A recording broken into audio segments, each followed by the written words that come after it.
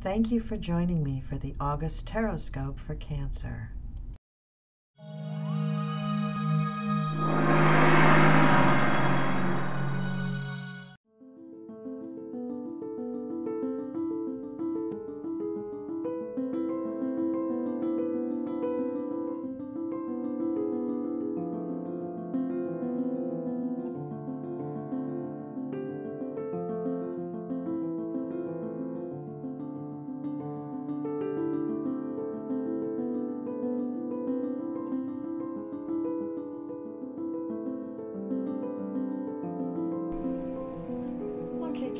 Welcome to your August Tarotscope. I've shuffled the cards and I've laid them out for weeks 1, 2, 3, and 4. We had one that jumped out of the deck. I'll read that at the end. And we also have an oracle card. The oracle cards are from the Mystic Sisters Oracle deck by Emily Balavet. And the tarot cards are the Tarot Art Nouveau by Lo Scarabo. The artwork is by Antonella Castelli. So let's start out with the first card. For the first card we have the Ten of Wands. Now usually this is a card that means that you have a lot of work coming up in the beginning of the first week of August. But in this deck it represents a woman who is oppressed by her situation, and it prevents her from having peace and rest. So the burden that she carries is the burden of uncertainty rather than the burden of too much work. So that's how we start out the beginning of the month. And then we have the Seven of Wands. This shows that you have worked hard and now you get to enjoy the fruits of your labor, the bounty, the harvest. So rather than in the Rider-Waite deck where you're waiting for the harvest, in this deck it shows that she has already put her hard work in. And so her harvest and bounty is one of the sweetness of feeling satisfaction of a job well done or something well produced. So although you are working and producing things, there's a great deal of uncertainty, Cancer, that is giving you some anxiety. And then we have the Seven of Swords. So with the Seven of Swords, rather than being the thief in the night, this Seven of Swords is a woman who is waiting for a solution. She's waiting to figure out how to end her struggle. And in that moment of waiting, she's discovering hope. She's discovering faith and optimism. But she is also discovering that it's taking her mind off into places that are a bit like daydreaming. So she's not really keeping her focus. So she's a little out of focus in this card, but she does have faith and she's trying to get out of her situation. Now this goes along really well with the Ten of Wands.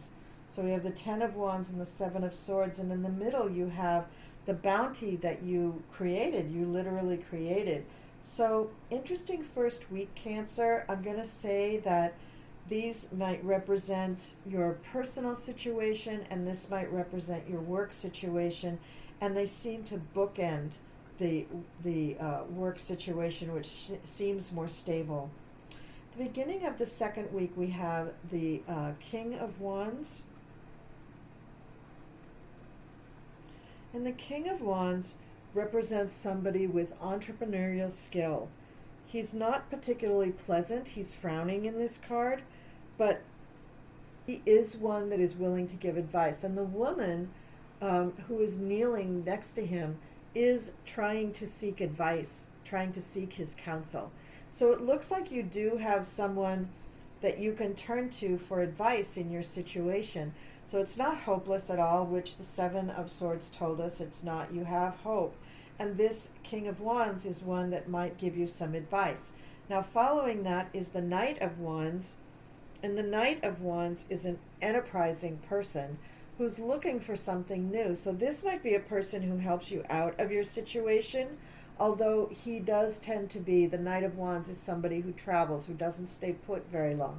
So he's not going to be a person that sticks around, but he may be a person who helps get you out of your uncertain situation. Then we have another king. We have the King of Swords. And in this card, this king is also really kind of rough. He represents authority and power and even legal problems. So I don't think that this king is going to be particularly amenable to you and to helping you out of your situation, but the King of Wands may be, and the Knight of Wands may actually help you. So going from the first to the second week, it looks like you do have even more hope as you go along into the month. And then we have the Eight of Swords. Eight of Swords in the Rider-Waite deck is usually the person who is bound and standing with the swords all around her.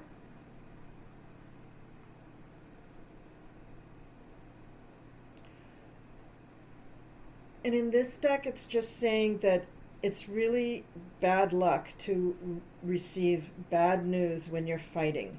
When you're trying to fight for something with all your might, and then to, on top of it, hear bad news is really, really tough. So this talks about betrayals and crises and even fatalities.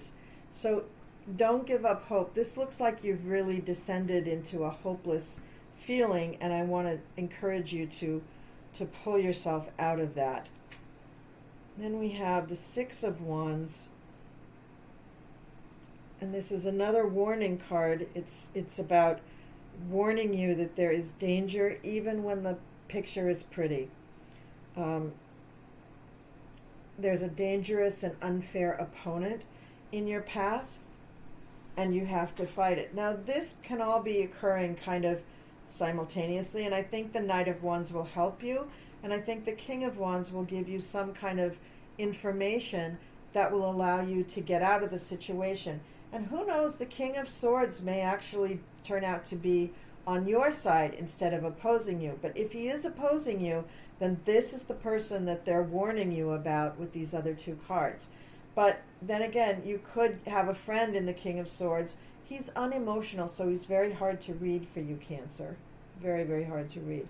And then the next card is the World. And this is the achievement, the perfection, the culmination of what you're trying to achieve. So it looks like that there's an ending to the weird situation, the uncertainty and the struggle that you're in for these first few weeks. It looks like that actually comes to an end. And then we have the Knight of Chalices. And this shows a new person coming on the scene. This is somebody who is possibly a new lover, possibly a good friend. This is maybe somebody you already know, but it's somebody in your age range, and it's possible to have fun with this person and to forget your troubles. That's the important thing right here, is that this person can get your mind off of your troubles. And then we have the Nine of Wands. Yeah, this is a friend giving friendly advice and helping you, giving you advice in terms of getting away from your adversaries and staying safe. So you have lots of support here in this fourth week of August. And then we have the Five of Wands. And there's still some competition or even obstacles in the way, but this is causing you to really look carefully at your situation. This is not looking at it so much emotionally as it is just logically. There is some labor involved with this card, and it's showing that it's an unpleasant task that you have to undertake. But Cancer, that's better than where you were at the beginning of the month. At the beginning of the month with all this uncertainty, that was no bueno. That was not good. So now let's look at the card that jumped out. Let's look at Temperance. And in this deck, Temperance means harmony, serenity, recovery, moderation, and spirit of adaptability. So I think this card jumped out to tell you, look, it looks like it's going to be rough with adversaries and people really leaning on you too hard and maybe even betraying you in some way. But don't give up hope. You are adaptable. You can work through this. You can get where you need to go. in spite of these obstacles and hardships. So don't give up hope, Cancer. It is going to be a rough month for you, but I think that you're going to come out on top in the end. And then let's read your oracle card and see if that can shed some light on things. The Mind Garden. Personal empowerment. Conscientiousness. The image of this card symbolizes how the mind is similar to a garden. In all thoughts are seeds. Take 2. The image of this card symbolizes how the mind is similar to a garden in that all thoughts are seeds. If the thoughts are beautiful and positive, the fruit produced will be nourishing and delightful. When dark and negative thoughts are allowed to dominate the mind, they can be likened to weeds crowding out your healthy thoughts, and they will produce foul fruit. Drawing this card reminds you to pay close attention to what seeds of thought you are planting and allowing to flourish in your mind garden. Recurring negative weed thoughts should be recognized and pulled so they do not choke out your benevolent thoughts that bear life-giving fruits. Conscientiousness and careful tending are required. And I think that really speaks to the whole reading here, that you are in control of your own mind. You don't have to let any of these things overshadow what you know to be true in your life. Well, Cancer, I hope you really think about this reading, and please share some comments with me down below after you've had a chance to really let the reading sink in. I really appreciate you as being one of my subscribers. Thank you so, so much. The channel has grown so much in the last year, and I really hope that we're in for more growth in the days to come. Thank you for being one of the subscribers. Thank you for liking and sharing, and have a wonderful month of August. I know it seems like it's going to be rough, but I know you can make it, Cancer. You're tougher than you look. So with that, I will say take care, and I'll see you next time.